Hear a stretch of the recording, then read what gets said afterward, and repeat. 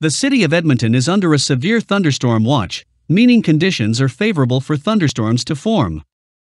The potential storm could cause strong winds, large hail and heavy rain, according to Environment Canada.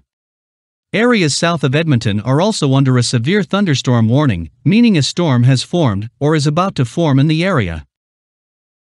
The storms near Red Deer and Crestomere are capable of producing very strong wind gusts, nickel to ping pong ball size hail and heavy rain, according to Environment Canada.